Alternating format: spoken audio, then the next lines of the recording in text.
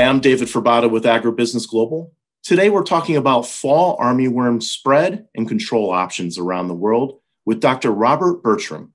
He's Chief Scientist of USAID's Bureau of Resilience and Food Security, which is charged with advancing nutrition and food security around the world. In that capacity, he's working with the FAO's recently established Global Action for Armyworm Control, for which he serves as chair of the technical committee. Dr. Bertram, thank you for your time today. Pleasure. Let's start by defining the problem just a little bit. Fall armyworm was once relegated to the Americas. It's since spread to Asia and Africa. Tell us just a bit about how big this problem is and what regions are being affected most. Well, you're absolutely right, David. It was a pest in the Americas, which we learned how to handle. We call it fall armyworm because it used to migrate long distances where it was year-round in Florida, for example, and then it would reach Michigan and Minnesota by the fall. And that fact is key to the fact that once it was introduced into Africa about 5 years ago, it's been able to spread all across that continent, up to the Middle East and Egypt, east into South Asia, India, Pakistan, eventually into East Asia, and just this past year into Australia. So it's a remarkably mobile pest. It can migrate up to 700 kilometers, and the generations are rapid. So this makes it, it's a brand new challenge for those parts of the world. And as you know, some of those parts of the world are the parts of the world where farmers are the poorest and least able to adapt to a new threat, a new pest. And of course, it's unknown there. It is causing huge losses. Unlike locusts, and you know, we've heard a lot about the locust plagues over the past year, but unlike locusts, fall armyworm can cause just as much damage, but it's over a much wider area. It's not a single swarm. So it's a much more diffuse kind of problem, but nevertheless a very large one that's affecting livelihoods, food security, even food safety. We can talk about that, and affecting millions and millions of people across Africa and Asia, and people who are, in many cases, the least able to adapt to any additional threat to their food security and well-being. And this is an endemic problem now because of its ability to reproduce, correct? You're absolutely right. It's not going anywhere. This is not about eradication. Sometimes we can think about that, not with this pest. So the pest is there. We have been actively partnering with researchers and institutions in both the public and private sectors, both in the Americas, where the bulk of the expertise is on this pest, North and South America, but also in the countries where it's now endemic. And in our first efforts were really about leveraging the knowledge from places like Brazil, the tropics, Florida. We got experts from around the US, USDA, universities, to help bring that to the counterparts in sub-Saharan Africa and then subsequently in Asia. So that was a first step we undertook. But now, as time goes on, it's more about, okay, what do we do to adapt to the pest now that we're learning more about it in these new contexts where it is? The FAO is citing that Africa is potentially losing 18 billion in crop losses. Do we have any other metrics that can tell us just how widespread or how pervasive this is in ag systems? We can say overall that it's taking out about 10% of sub-Saharan Africa's maize crops. The valuation of that is variable, but that's about the same as the hit from the locusts. And of course, 10% doesn't sound like it's a wipeout, but it can be. That's the problem. It's not everywhere. The weather conditions, if you have a lot of rain, there's less issues with the pest. If there's not as much rain, you can have a very severe outbreak. And one of the challenges we have with it is that it's a very insidious pest. It shows up. You have to really know what to look for, and then it gets inside the plant, in the whorl or in the ear, where you can't get at it. So you have to be fast on the draw. And this is, of course, where in many situations, access to information, access to biocontrol, chemical control may be lacking. But it's certainly in the billions of dollars. I don't know that we have estimates yet for Asia, but again, it's going to be very large. The other thing that's important to point out is that it's not restricted to maize. It goes after sorghum. There's also a rice biotype of the pest. Many of us are fearful that somehow either the current pest could adapt to rice in Asia and Africa, or that a rice biotype could become introduced. That would be a terrible blow, because the rice crop, like maize crop, is a staple for many parts of the world. Well, let's talk about what we're doing to help control this. The FAO started the Global Action for Armyworm Control Program December 2019, so we've got about a year under our belt now. What is that program focused on, and how's it going? Great. Well, it is FAO, and this is something that USAID, the Agency for International Development, and others, particularly our counterparts in Norway, had advocated for FAO to play a key role, as they have around some other pests. This is the Food and Agricultural Organization of the United Nations. So the global action is basically trying to equip those countries where this pest is new with the information that they need to combat it. So I talked earlier about leveraging the knowledge that exists in North and South America. Starting several years ago, we started a Research for Development Alliance. This was a partnership between universities, USDA was a member, ourselves, and FAO helped sponsor it. And that was to really try to build the evidence base in Asia, in Africa, and then Asia and the Middle East. And so we've learned in that process, and we're using what we've done under the global action is distill the knowledge, both from what we know in the Americas, but also from what we're learning overseas. What kinds of varieties are resistant? Transgenic maize, biotech maize, totally resistant. So for example, farmers in South Africa or Vietnam or Philippines are growing that, and they don't have to spray for this pest. We have information on biological control, good agricultural practice. So the technical committee, which I lead, has worked this year to pull all this together and to synthesize it in a way that's going to make it accessible both to sophisticated partners, but we also want to have that information available for farmers, because, as I said, this is a pest, unlike locusts, where you attack it centrally, plains and such. Here you have to have millions of smallholder farmers acting based on good information, access to control. Early warning is not a big issue in this pest, as it is, because it tends to be endemic. So because it migrates so far, if it shows up, it's a pretty good bet it's going to be all over the place very soon. But all of those things matter. In areas where it's migratory, being able to have some ability to say when it's migrated in will be important. So all of these kinds of knowledge in products and access. I guess that's the other issue, David, is that we think about the policies. Some of the new chemistries that are available are safer than some of the older pesticides, especially in the developing country where pesticides are not well regulated often, and people don't necessarily have all the knowledge. They may be illiterate, so they can't read all the instructions.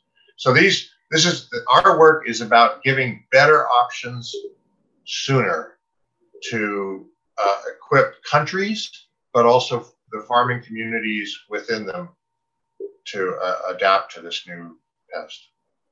Let's get deeper into some of those recommendations that are coming out of the technical committee.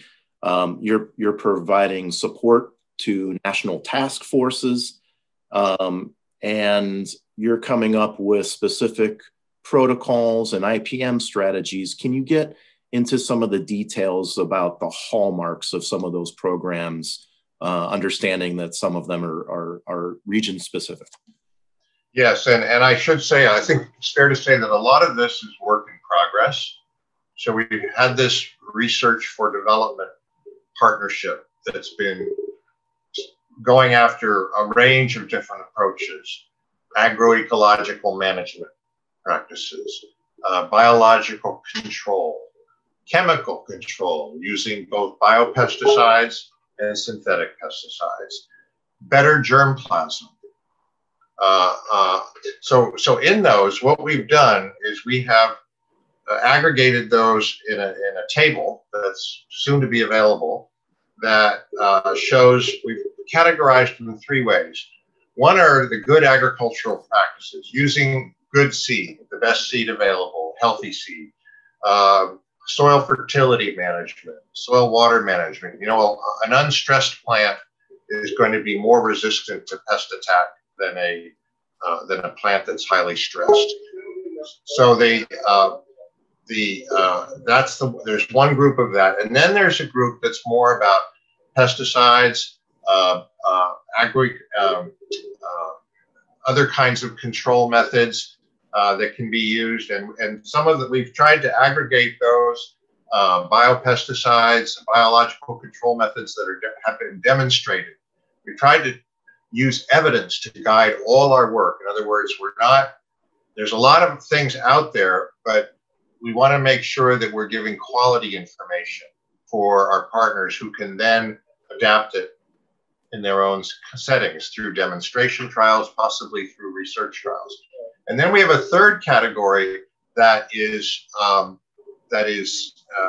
where areas where there are aspirational kinds of approaches that don't have evidence yet, that we don't have enough evidence, or that maybe they've worked somewhere else, but not on this particular path, or they can't go to scale. I mean, for example, you can encounter situations where people will say, well, people could handpick these caterpillars. This isn't feasible to do. You'd spend all your time, if you're a farmer growing a couple hectares of maize, it's just not feasible to be out there picking off thousands and thousands of these critters. So, you know, you have to be realistic about what can scale. So we've taken all those kinds of things, and we've also categorized them by safety, efficacy, compatibility with biological control, cost, access. So we've tried to provide, and the access in terms of policy and markets, are they there? And policies, you know, I mentioned biotechnology crops, but there's also policies around plant protection. And some countries have restrictive rules of bureaucratic processes that have to go through to bring a new product to market, have to be gone through, excuse me. And if those aren't there, we can tell people about this, but we have to say that this isn't available everywhere. So we've tried to help people not have to reinvent the wheel in each location, but rather to benefit from the global knowledge and then be in a position to adapt to their local situation. You hit on this briefly. Are control options available to farmers, considering this is a new pest? Some of their legacy chemistries likely are applicable, but some new ones might be more effective. You talked about the difficulty in the fragmented regulatory system. What is the role of private enterprise in helping make technologies available to combat these and other pests? It's very important, and we have seen the development of new chemistries and approaches, seed treatments, for example, that confer resistance for the first 6 weeks or so, or 2 months of the plant's life. that's an extremely critical period in which to protect the plant from attack. So that allows the crop to get off to a good start. It's not necessarily widely available yet. It is some places, but and because it's new, it has to go through a regulatory review in some countries. And of course, in a continent like sub-Saharan Africa, you have lots of small countries. So you can imagine the hurdles. So this is why, in other work that we do in AID, we work with our partner countries and regions to try to harmonize systems such that if a seed variety is released in 2 countries in East Africa, all the rest of the countries will adopt it, that sort of thing. Well, the same kind of thing can be thought about in this space. But so there's a virus-based spray from California that's really exciting, but again, it's expensive and it's not available everywhere. But these things are far preferable to, as you said, some of the legacy chemistries, and often these are chemistries that no longer are used in Europe or North America or Australia, for example. So that combined with misuse or misapplication or lack of personal protective equipment. Everybody in the world knows what PPE is, but for those in the plant protection, crop protection industry, PPE has been household terminology for a long time, and that's often lacking in the context where we are. So the best, the good agricultural practice, good seed. We are getting non-transgenic based sources of resistance. They're not as good as the transgenic resistance that farmers in the Americas use, North and South America, but they help. So there's a range of things that can be done, but it requires judgment. It requires the farmer being able to see the problem and then try to use an appropriate approach. And he or she, unfortunately, in many situations, their choice is limited for a number of reasons. Are you seeing private enterprises increasing their registrations of new products in some of these markets that need them? Are they answering the call? Yes, I think some of them are. It's a good business practice. They want to grow the business and they want to bring these better products to the farmers. We are also working to try to enhance the regulatory enabling environment such that it will be more cost effective for the private sector to come and invest. And of course, they don't just invest in the products, then they invest in the value chains. They work with stockists, with agro dealers to get the information as well as the product, make it available. So yes, I think the industry has responded. There are new products. They are getting used. But getting those to the last mile, getting those to the farmers, the family in Malawi where a woman is, raising 5 children and has about an acre of land, that's a tough one.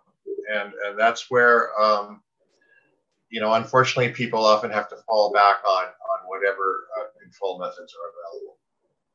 Are there a handful of active ingredients or active substances that you wish you had, you could make available to regions that are combating this? You mentioned the biological viral spray coming out of California. Seed treatment. Seed treatments. Seed treatment. There are, yes. And in fact, in our work at FAO, we will actually be listing the active ingredients. Their policy is not to list brand names. Sure. But yes, there are safer ingredients that can be used. Yes. What are off the top of your head? Do you know what a couple? I know there's a litany of AIs that treat this pest in the U.S. Are there ones that are most applicable to sub-Saharan Africa and South Asia? Well, I probably would need some time to get back to you on the specific chemistries, I will say that there are effective Bacillus thuringiensis. This is a biopesticide that your audience may be familiar with. This is commonly used in organic produce development. It's in our country, if you're buying vegetables, it's a good chance that BT is or some other biopesticide has been sprayed on it. So that's one. I mean, they're interested in other biopesticides, and some of the new chemistries I would need to get you the more specific information on in terms of the chemicals there. Sure. But I mean, they're in the families. There's the perrethrins and this kind of thing that they're not. Some of them are brand new. Some of the ones that are being used are less new but effective. So what is could you characterize the adoption? We're just getting some of these guidelines and IPM protocols into the value chain through the agro dealers down to the farm level. Right. What's the response been like, and how is it working so far? I believe that we are making progress each year on that. Each year, people are a little bit better prepared, a little more familiar, and have better access to what's happening. One of the challenges, as I said, with this pest is to understand where and how severe the outbreaks are. We do have some work in a digital approach to try to track these outbreaks with colleagues at Pennsylvania State University. That kind of information is really helpful in getting a sense for the extent, but then also the severity. Those two things taken together, but that it is variable. We do see it be a problem in one location one year and less so in another. And so there's some, I guess you could say, capriciousness about it. But I believe, clearly, I think countries where we have more private sector activity, for example, Kenya, South Africa, you see some of these, Ethiopia is taking it very seriously.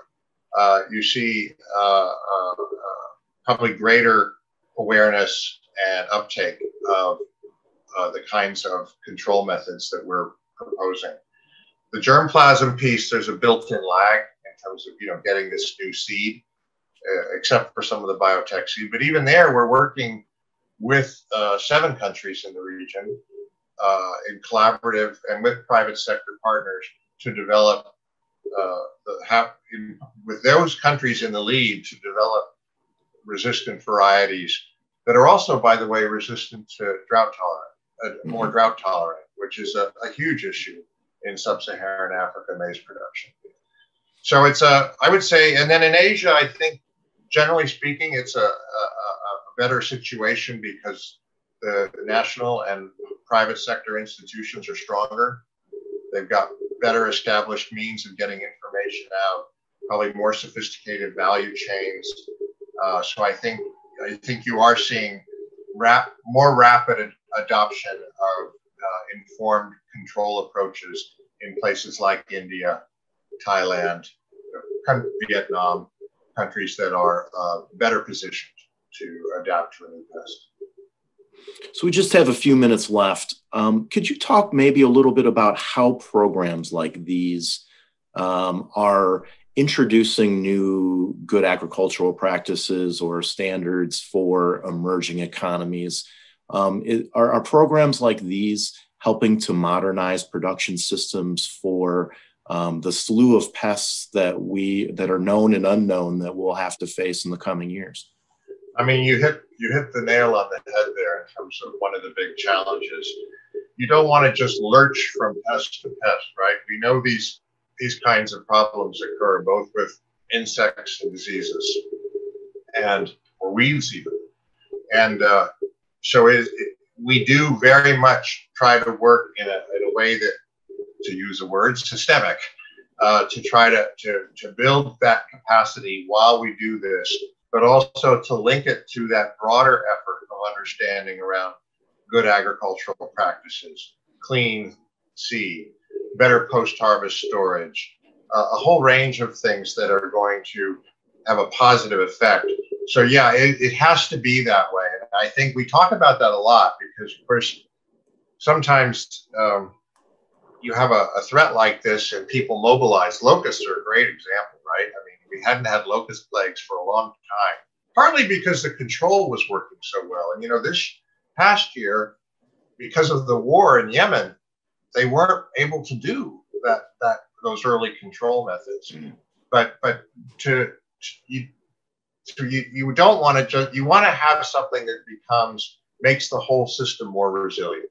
And that involves the public and private sector. It involves farmer organizations. You know, anything you do that succeeds and adds value for people, you know, increases efficiency, lowers costs, using less active ingredient, whatever it happens to be.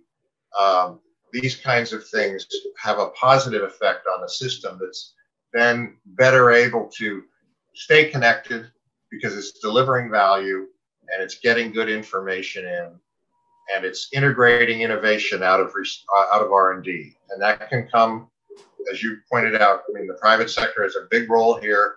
So does the public sector in some of the areas like seeds and biological control. Generally speaking, is more of a public good. The other thing that's a challenge here is just on some of these approaches is the knowledge content is very demanding. You know, planting a seed is one thing.